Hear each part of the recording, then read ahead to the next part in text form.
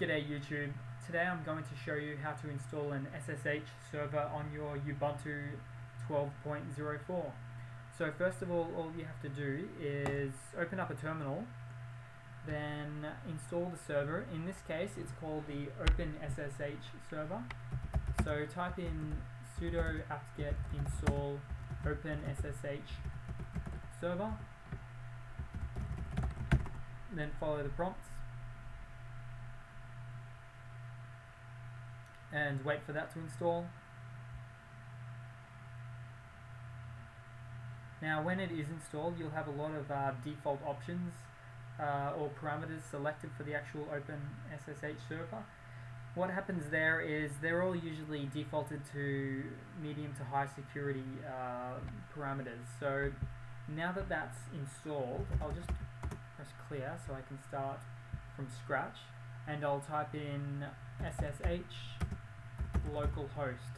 So from this point on, SSHing into my own machine, as you can see there. And I'll just press enter, then throw in my password, and then we go. I've SSH'd into my local machine, and it looks exactly the same as before. Justin Delino. So that's all fine. If I type in exit, I will exit out of there. So that's it. Also, what you want to do is have a look at the config file. Okay, so what you have to type in is sudo gedit etc sshd config. Now from that point you can see a config file comes up with all the information that all the parameters stored in the config file. For example, you can see here the permit root login is no, which is good because you really don't want that to be a yes at all. You only want yourself to be able to log in, and there you go. You can allow whichever users you want as well. In my case I've got Justin, Jeremiah, Jackson, but I might delete those other two and then click save and then take it from there.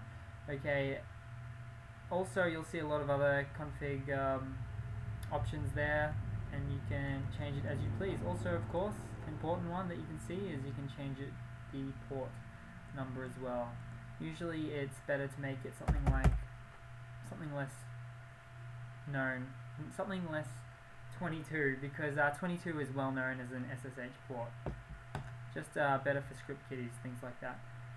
Okay, so that's pretty much it in a nutshell. That's installing and slightly configuring the SSH server, known as openssh-server. Ubuntu has as default the SSH client, which is really the terminal. So you know that works because I type in SSH then localhost.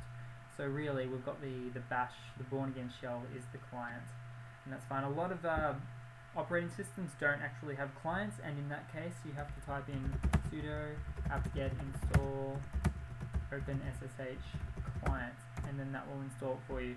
As you can see, mine is already installed. Okay, that's about it. Thanks for your time, guys. If you've got any questions, just give us a yell. Cheers.